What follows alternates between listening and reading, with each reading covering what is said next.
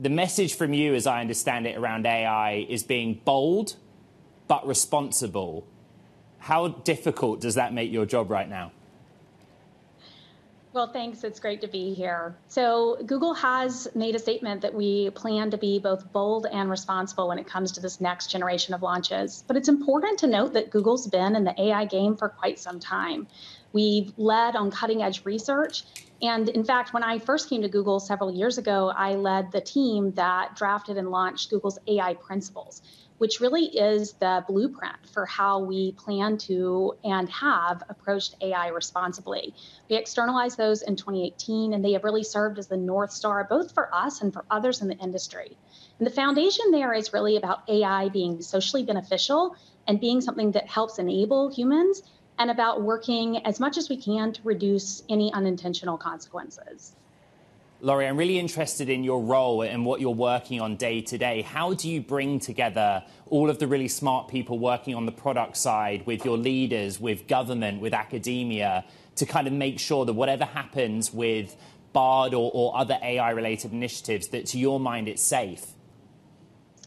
Well, I was drawn to join Google because I really believe in Google's mission, which is about organizing the world's information and making it universally useful and accessible.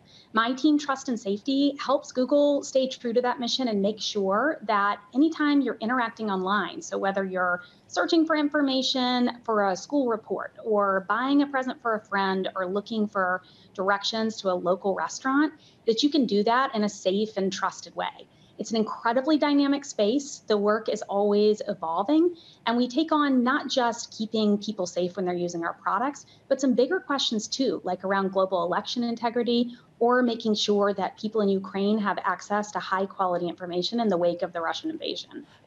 Therein is the issue of misinformation, of disinformation, something that people are particularly worried about when it comes to large language models and the propensity to spit that out even more. Is that your key concern? Where are the key risks for you?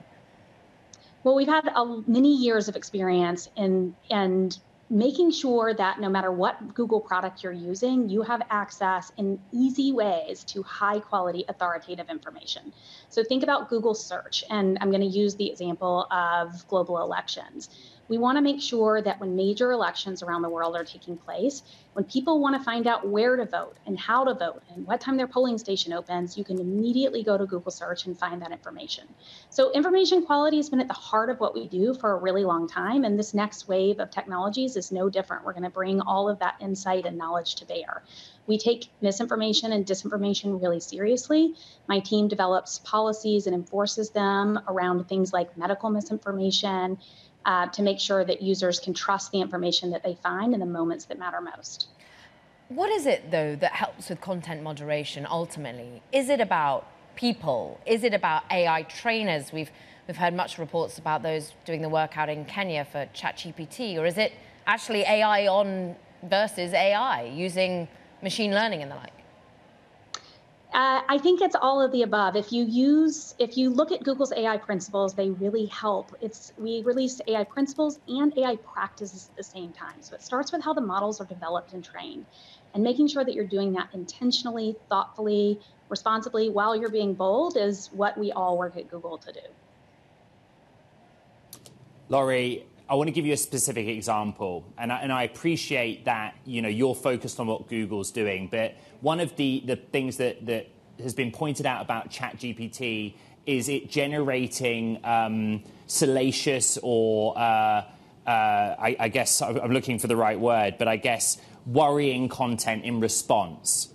How specifically do you tackle those issues in order to keep users safe?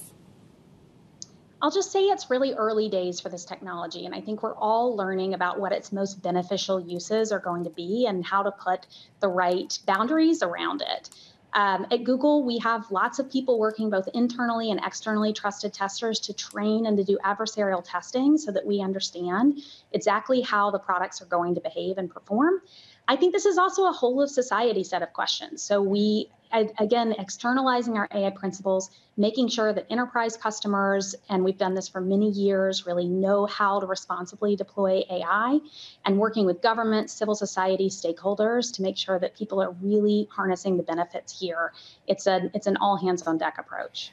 And yet it's all hands on deck to get this into the user base as quickly as possible. You can't move but for a headline of another company adopting generative AI within it. Is the Pandora's box open now? Because ultimately we've gone live, you're going live with Bard to a certain extent, and it's in people's hands. How do you stop that, therefore? I think we're in the phase where we're really still learning and training and shaping this technology. And it's important to take a bit of a longer view. This is early days, and we're going to be learning more about how to use it most beneficially. So yeah, it's still very early. But I know you speak as a passionate mother, and I speak as a passionate mother too, that my children don't have a long-term view in terms of what they can consume or can't consume. That their minds are boggled on one consumption and one consumption alone. Do we have that ability to break things in this environment? Google's products for a very long time have really been designed with safety, including for children, in mind. So we have controls that we build into products like the Google Assistant, which is an early version of interactive AI that makes sure that when children are asking it for information, they're getting the most high quality information that's safe for children that's out there. I think that the potential for everyone in being able to have the type of knowledge at their fingertips that Google Search has provided for a long time and that will continue to develop is really exciting. I don't know about you, Caroline, but I am a mom. But when I was little, I had the World Book encyclopedias, and that's how I looked up information. It's pretty exciting that I can very quickly work with my children to learn and grow because the world of information is at their fingertips. And I think building in responsible constraints and making sure that parents and kids know how to use this technology well is part of what we see our role in doing. Laurie, you mentioned it earlier, and your remit is actually much broader than just AI, but the war in Ukraine and the issue of disinformation. Can you talk to me about the work that you're doing in that theatre and some of the progress that you've made over the last 12 months? In the wake of the Russian invasion in Ukraine, Google and many others in the industry acted very quickly in recognition that this wasn't just a war that was playing out on the battlefield, it was also a cyber war and an information war. So we very quickly addressed at its root causes of Russian disinformation, and we also made sure, really importantly, that people on the ground in Ukraine and all over the world had access to high quality information when they most needed it. One thing that Google did is partner with the Ukrainian government to make an air raid app available so that Ukrainians would have some notice when an air raid was coming. We also made sure that at the top of Google Search, you're able to find information very quickly and that our maps were as accurate as possible. And this work is ongoing, of course, as the tragic war in Ukraine continues to unfold. Laurie, one thing I wish my children could type in and search and I could highlight for them is the wealth of female leadership that there is at certain businesses, whether across finance, business, and technology. And unfortunately, the numbers are still pretty rubbish, to be perfectly frank. When you're seeing particularly female leadership at your company, at others, taking a step back at the moment, and it suddenly feels all at once, how do you feel as a woman in leadership at this particular moment?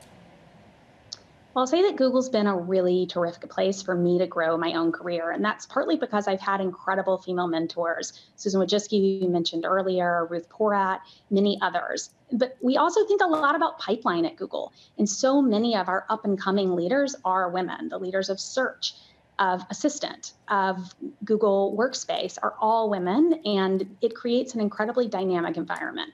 The way that we think about this and talk about this on my team, at least, is that diversity and having people from different backgrounds is not a nice to have for us because we are shaping the next generation of technology for everyone. And so we have to reflect the world that we serve.